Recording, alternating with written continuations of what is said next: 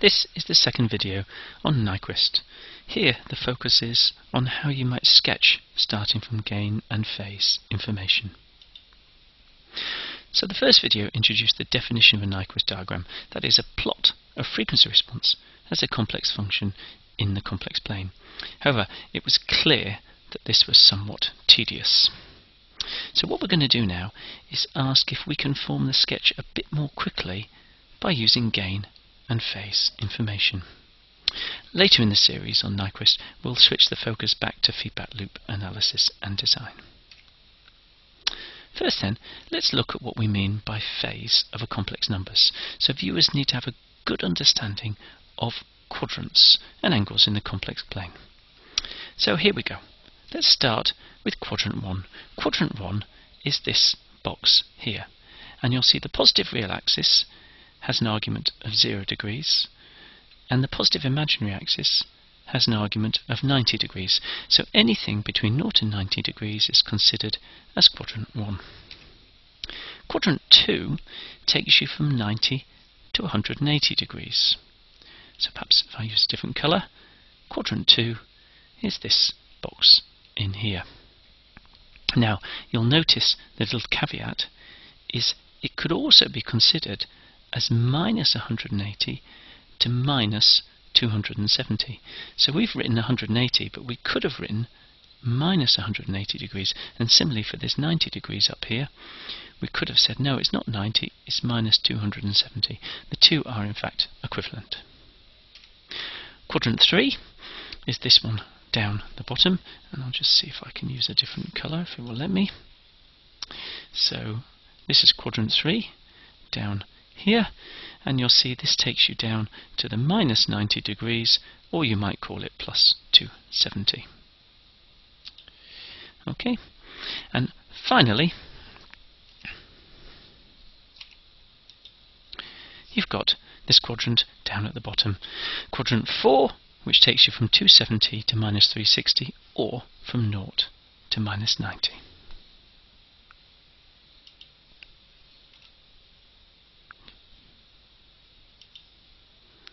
Now, what about the modulus of a complex number? Viewers need to have a good understanding of modulus as well, sometimes denoted gain, and this is the distance from the origin.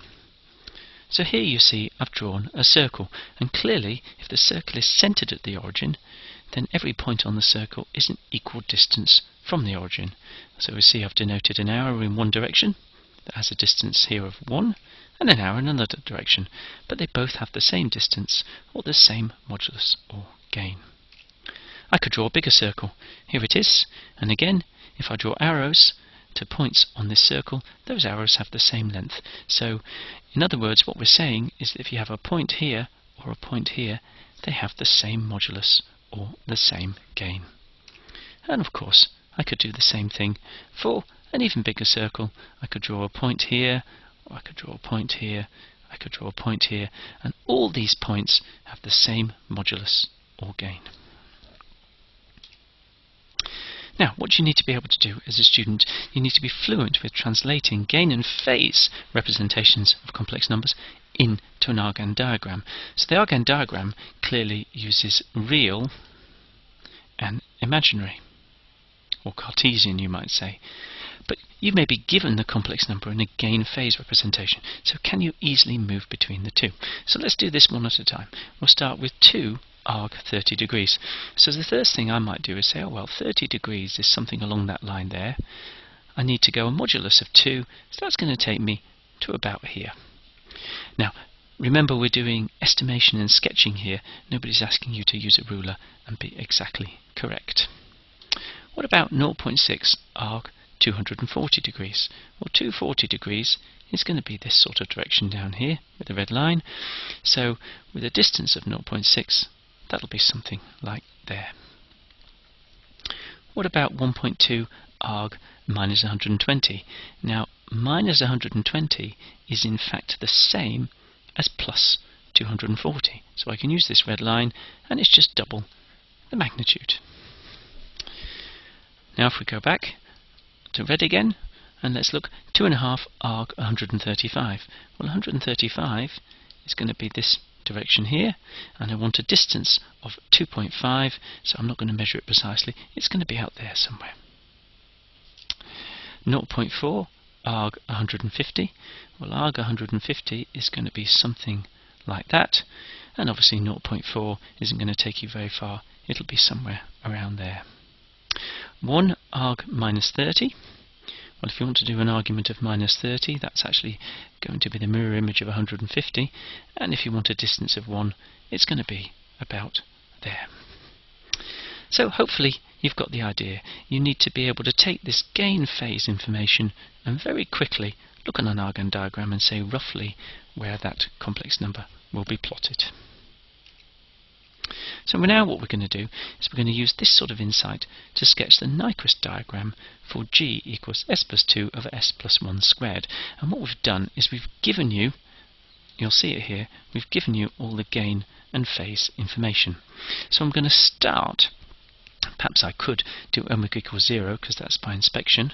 I'm going to start with a point 2. That's omega equals 0. Now, at omega equals 0.1, the gain is 1.98, the phase is minus 9. So you're going to see that's about here. Okay? At omega equals 0.5, the gain is 1.65, the phase is about minus 39. So that's going to be around here. At omega equals 1, you've got 1.12 and minus 63. So we're going to be coming in somewhere like this. Now I know I haven't got any grid lines or anything on this, because the idea is to show you how you can get a feel for the shape using very crude approximation. If you want it to be exact, you're going to get a computer out or use graph paper and a ruler. So now if we look at omega equals 0.2, 0.57 minus 82, so the angle's getting in quite a lot, so we're down there somewhere, and 10, and equals 10, we've got 0.1 and minus 90, so that's going to be, oops, something went wrong there, that's going to be around there. So if I now draw a sketch between these points, you're going to see my curve is something along those lines. Now, what you'll notice is, as with Bode, this way of sketching in Nyquist is really not efficient at all. The fact that I had to generate this table, that took quite a long time, and then sketching each point one at a time, and obviously I can have small errors there anyway, and then drawing a line between them. It's quite inefficient as a paper and pen exercise, and so while it's useful to do 2 or 3 just to clarify your understanding, it's not a long-term method that you want to support. So sketching Nyquist, as with Bode, where we developed shortcuts, we want some shortcuts for Nyquist, and the key thing, if you remember, is we're doing sketching, not plotting. So we want to be able to do it quickly. If you really need a plot, you're going to use a computer. So this is the method we're going to propose. Sketch the Bode diagram, and by this we really do mean sketch, and then transcribe the gain and phase information. Now, so a reminder here again, the focus is on sketching, done quickly, not getting a very accurate plot. And the ability to sketch, this is why we're doing it. If you can sketch, it gives you insight and understanding. And it's that insight and understanding which you're going to need when later on we move to control, analysis and design. So here's an example. Sketch the Nyquist diagram for this G of S using the technique we've just suggested. So first we're going to sketch the Bode diagrams, but the emphasis is on a very crude and quick sketch to begin with. And we can embellish this slightly if we need to at key frequencies, if we find there's some information that we really need. Now you'll also note I'm going to cheat a bit. My Bode gain diagram is going to be done just in units of gain, not, so if I put here, I'm not going to bother with decibels, because I'll just be transcribing to decibels and then back again, and that's wasting time. Just a reminder, if you haven't been through the Bode videos looking at sketching, you may find that helpful before you follow the next slide. So here we go. I'm going to do first a gain sketch for this transfer function. And remember, it's a very crude one. So I'm going to mark my corner frequencies, 1 and 3. You can see there's no integrator, so I've got a flat gain till I get to 1. I'll go down a bit, and then I'll go down a bit more. And you'll notice there's no scales on this plot at all. I'm not too worried about that. I'm just trying to get an impression of what happens. And the impression I've got here is the gain starts at 2 and then it decreases. Now let's look at the phase plot. Now I can add on my phase asymptotes because that can be quite useful. And the phase asymptotes, you'll see I go 0, minus 90, minus 180. And I happen to know that because this is a simple process, then I'm going to get minus 90 at the geometric mean of 1 and 3, which is root 3. So if I do my phase plot, it's going to do something like this.